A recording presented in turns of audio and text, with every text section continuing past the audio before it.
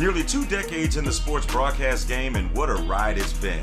Interviews with the 42nd president Bill Clinton, to Lakers legends Kobe Bryant and the NBA's all-time leading scorer Kareem Abdul-Jabbar, to name a few. I've been blessed to cover and tell some amazing stories, but there were so many more I didn't get to tell.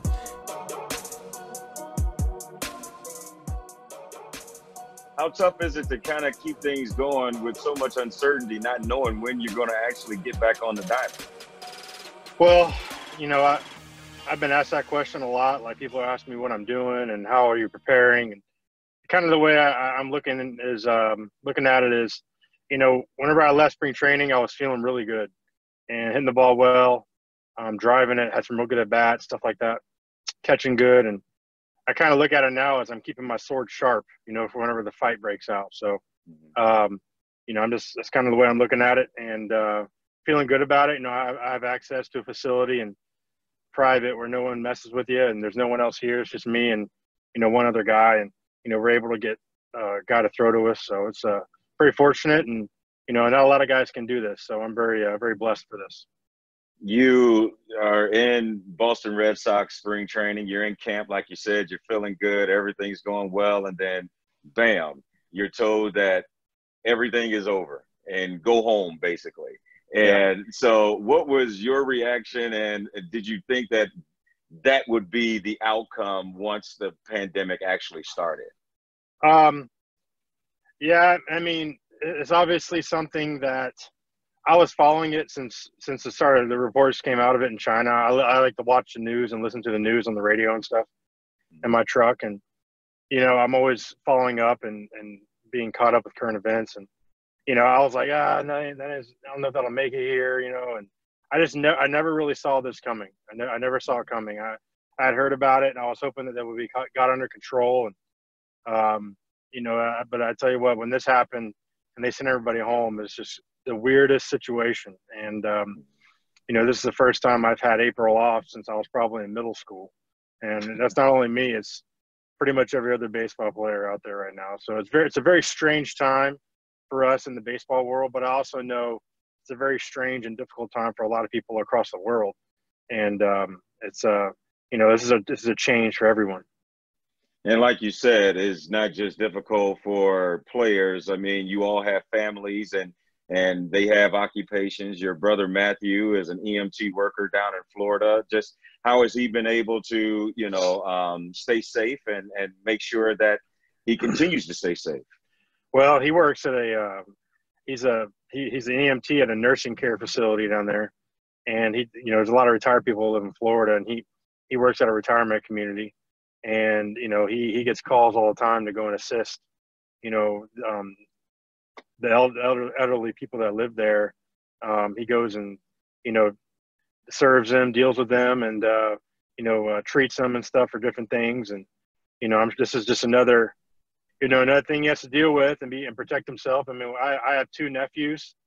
He has two sons. And so he's grinding along with everybody else. I mean, the healthcare workers are the ones that I have my sister-in-law is a nurse. My best friend's sister, who's like my sister, she's a nurse in San Francisco. And, there's a lot of people that I know that I'm connected to that are dealing with this on a one-on-one basis medically. So it's a very difficult time for them, and not only them, but for those, those people across the country that are dealing with it.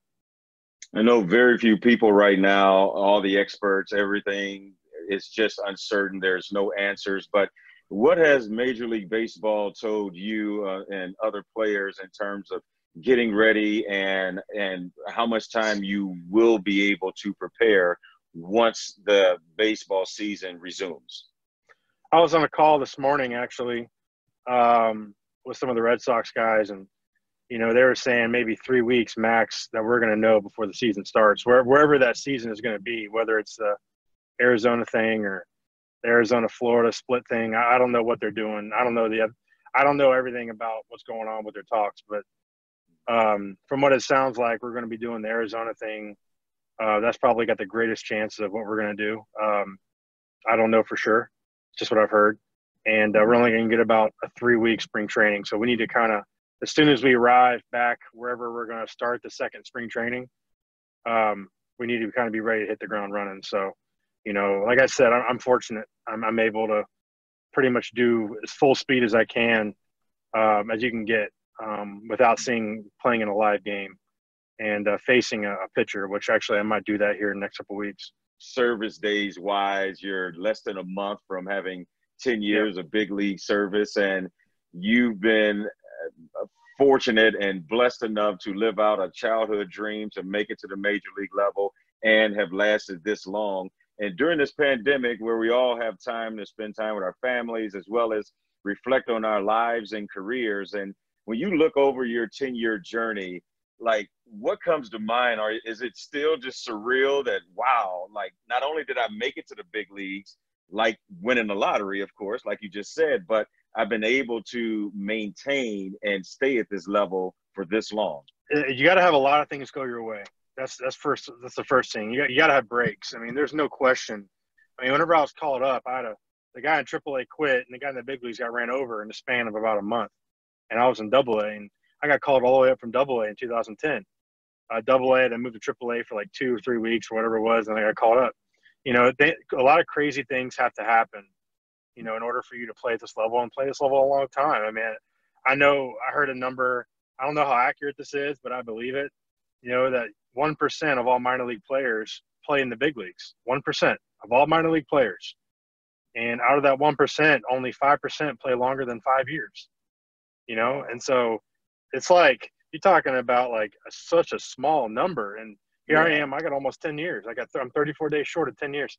And I'm going, man, I'm so blessed, man. I don't deserve it. And I'm so thankful for all this cool stuff I've got to see and be a part of. And, after I left Milwaukee, I bounced around. I've been on a different team, I felt like, every year. But, I look at it like I've got to experience so many different cities, towns, cultures, people. I have so many friends, teammates that I've met, people I've met. And I've got to experience just different ballparks. And it's just, I've just been so fortunate. I mean, not everybody can say that, and I can, and I'm very grateful. That's awesome. So you mentioned it, the bulk of your career, it was in a Milwaukee Brewers uniform, and you put up some good years in that uniform. And what was the funnest and most fondest season that you had in Milwaukee? Team-wise, it was probably 2011 when we went to the NLCS against the Cardinals. That was probably the best team-wise year I've had. For personal-wise, it was probably 2014 when I hit 300 and all those doubles. And that was cool. I mean, it felt like everything I hit was a double. And I was hitting flares, man. I remember I was hitting flares that were just dumping down the lines, little duck farts, and they were dropping. I get a double, and I'm like, oh, I don't know how I'm doing this, but I'm doing it. And it was so cool, man. That was a fun year personally. Yeah, that year you actually set the National League record for 53 doubles, and you passed Hall of Famer Ivan Rodriguez, and you ended up getting traded to Texas, and I'm sure you had a chance to interact with Pudge as well. I did, and he congratulated me for doing that, for breaking his record, and I thought that was the coolest thing. I mean, Pudge is a guy that I watched growing up, and him and Johnny Bench are the two best catchers ever, just all around catchers. And Pudge is just I didn't get to watch Johnny Bench play, but Pudge I got to watch play, and he was a guy that I was always like, man, this guy's a stud all around. Just could hit, could throw, could run, just absolute stud behind the plate. And definitely a guy that I looked up to as a player. Yeah, caught every day in that Texas heat, which was incredibly, I'm sure, difficult. He's incredible. Yeah. Now, you mentioned the relationships and the places you've been able to go and the things you've been able to do and afforded by baseball. And one of those relationships that you talked about was Bob Uecker. Talk about your time in Milwaukee and the relationship that you have with Mr. Baseball. I mean, one of the funniest human beings I've ever been around. Not only funny, but genuine. He found out that I like fishing. And a couple of days later, he put a couple fishing poles in my locker with my name on it, that he had went and gotten for me from St. Croix fishing rods, and they're out of Wisconsin. Wow. And he got me, like, he just does stuff like that. I mean, he if you call my phone and listen to my voicemail, he's my voicemail message. And I mean, not many guys can say that, but I got it done before I left. And he's just a great, funny, awesome guy to be around. That's somebody that I appreciated so much as a player. And I know I got when I came back to Milwaukee last year when we were also Chicago, the first time I'd been back since I was traded. You know, he came down and saw me, and we talked, and he's just a special man. I mean, he's a special guy. And, you know, one of the biggest things I respect about him is the fact that he doesn't get on players when they're doing bad. You know, you hear a lot of announcers these days, a lot of the media, they'll wear out players that are struggling, or they make a big error, they'll wear them out. And Uke always told me, he goes, I'll never get on a player because I know how hard this game is. I know how hard it is. I played it. He goes, I wasn't very good at it, but I know how difficult it was. So when a player makes a mistake, I never wear him out. And he was true. Whenever my days off, they would have Uke calling the game in the clubhouse. And so I'd be in there listening during the game. I go in there during the game sometimes to grab something, and he'd be talking, and I'd listen to him for a minute or two, and it was never anything negative. If the team was struggling, he'd always start cracking jokes or saying some funny stuff. You know how he does. And, you know, he just start cracking on jokes, and he's great. And, you know, I think I always respect him so much for that, because it's easy to get on players on the field whenever they're struggling or they make a mistake. It really is. This game is so easy to when you watch it on TV, but when you get in the box and it's 100 or 95, and, you know, it's a heck of a lot harder. It's the hardest thing to do in a sport. Hardest singular thing to do in a sport is hit a baseball, hit a baseball or field a missile hit right at you at 110 mile an hour. Like, he's a special man, and I'm very grateful for being able to be around him and experience him. And you know, he's just awesome. Yeah, Uke is a one of a kind, and he's a treasure in Milwaukee and amongst the baseball community as well. And when you go to the park and you're in Milwaukee, like, was that like the best time of your life in terms of like everything falling into place? You're in the big league, you're in the big leagues, and you're playing on a winning team. You're playing in a city where the fans are crazy over the Brewers, and you have relationships with Bob Uecker. Like, when you look back at that, do you think like, gosh, that was pretty cool? Oh man, I do all the time. I mean, it's, you know, before I left, I made some comments like, I want to be on a winning team. And, you know, honestly, those were stupid comments. I never should have said that. And they were stupid. And it was immaturity. And it was comments that, you know, once you leave and, you know, you go out and you start bouncing around, it's like, man, you know, I really had it good in Milwaukee. I had a great time there. You know, I made some of the best friends I've ever had there. You know, the clubhouse guys, the coaches, the fans are unbelievable. I mean, they support you. They love you. It's a great baseball town. And I was so fortunate and blessed to be able to play there as a player, start my career there.